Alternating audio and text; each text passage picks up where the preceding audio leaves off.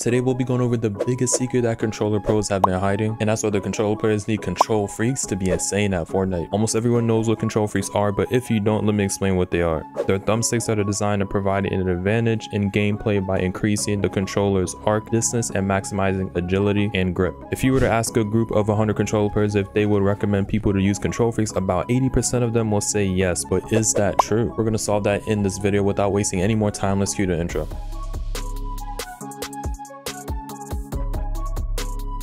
Although control freaks have been scientifically proven to improve aim and accuracy, they aren't required to be good at Fortnite. There are a bunch of pro players that don't use control freaks like Mero, and he's earned nearly 370,000 in cash winnings, as well as Scope, who's earned nearly 85,000 in comp events, and he also doesn't use control freaks. And it's not just the comp side of Fortnite either. There are insane creative warriors like Chronic G Money and Slappin, who are both known in the Fortnite comp for being one of the best. I'll be playing one game with the control freak on and another one with it off to point out major differences in my gameplay. Before we get on to the control freak gameplay, I'm glad to announce that we are now partnered with AIM controllers. I've been using a PS4 Pro controller for over a month now, and it has mouse click triggers and paddles. Here's a sound test.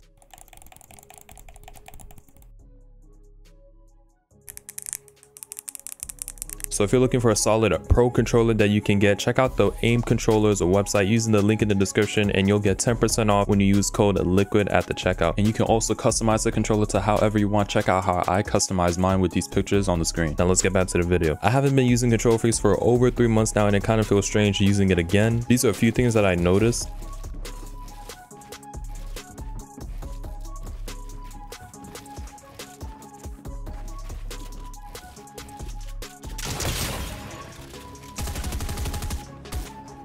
I noticed that everything I do is kind of delayed because of the taller thumbstick.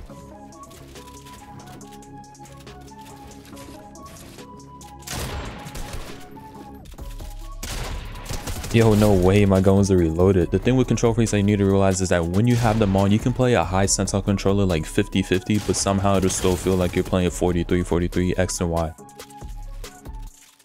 Alright, I'm gonna reload, then I'm gonna get back up there.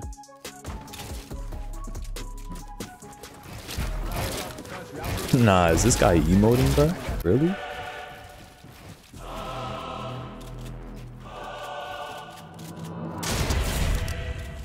However, my crosshair placement does feel consistent with these on, and my long range aim is really good with these on as well.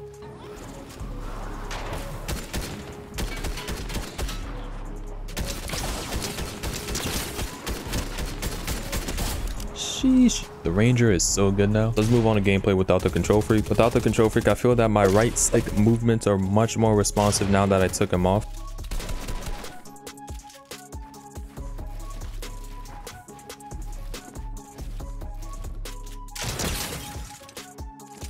Okay, I'll take that. I could have made a better window edit though. So I would say if you want to have a fast moving playstyle on controller, then don't use control freaks. But if you want to be more of a smooth type of player, then I would definitely recommend using control freaks. The only downside to not using control freaks is that it may take longer to get better crosshair placement, but that crosshair placement will be raw muscle memory of your sense plus crosshair movement without the control freaks. And in my opinion, this will benefit you in the long run. And this just comes to show that you can be good with or without control freaks. Let me know down in the comments if you play with control freaks or if you don't. And if you made it this far into the video, put a blue heart emoji in the comments so I know who watched this all the way through. My name is Lqwid, and I'll see you in the next video. Peace.